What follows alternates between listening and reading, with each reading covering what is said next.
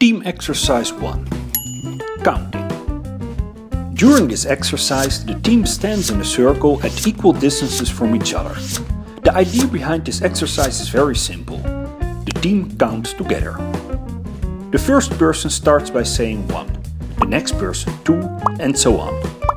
When one person is saying a number, the others must remain silent. The challenge is that the team can't count in order around the circle, and numbers are not pre-assigned. They must work together to count. Each person says a number and tries not to speak at the same time as another team member.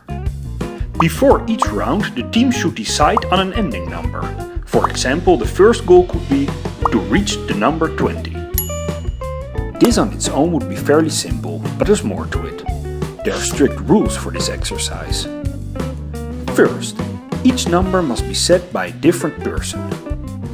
No one can speak two numbers in a row. If this happens, the counting has to start over at 1.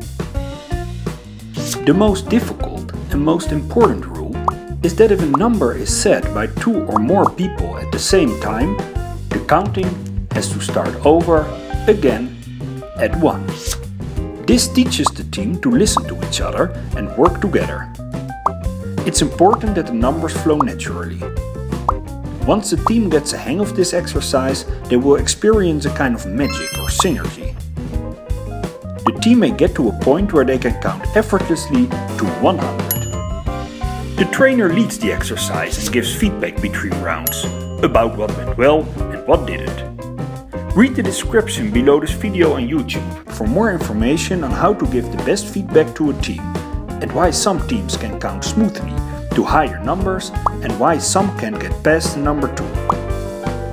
Also, please subscribe to our channel to see more team exercises to improve cooperation and communication.